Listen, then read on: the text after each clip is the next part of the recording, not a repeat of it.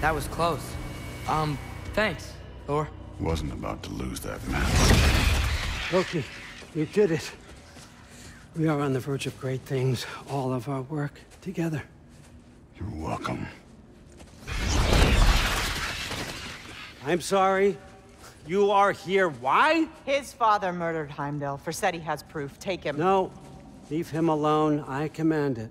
You said no more Aesir blood would be spilled. You said family comes first.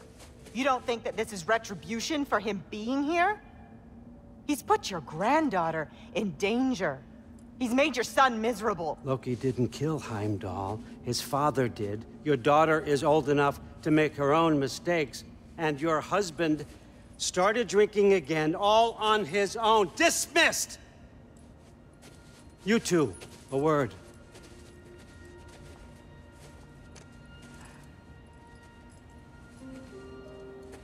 Can't you see what's happening? He's not protecting us. Magni, Modi, our boys. We used to tell them stories by the fire. Do you remember? We would carve those wooden horses. We would play and laugh until the sun sank and they fell asleep in our laps. They were thrown at the Allfather's problems like brittle knives to a mountain face. And for what? What if Thrud's next?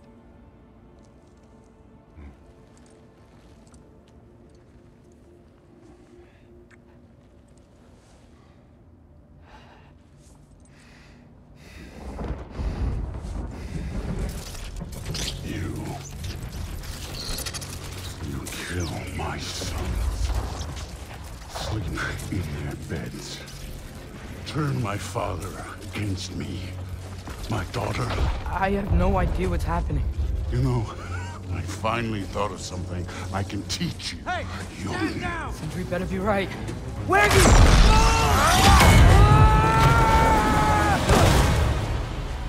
Sindri!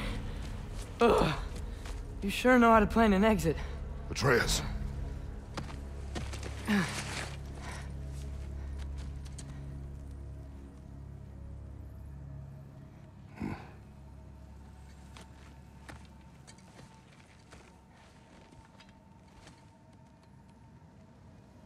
Glad you're safe, lad.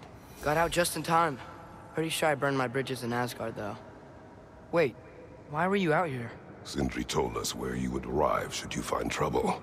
Oh, thought you might have been exploring without me. No, lad. Your dad was just concerned. Though, now that you mention it... Mimir. Brother, please. It's all so crowded and tense back home. Don't you miss the three of us out finding our own adventures? Putting off the inevitable. Exactly! It's not the worst idea. I do want to show everyone the mask, but it'll keep.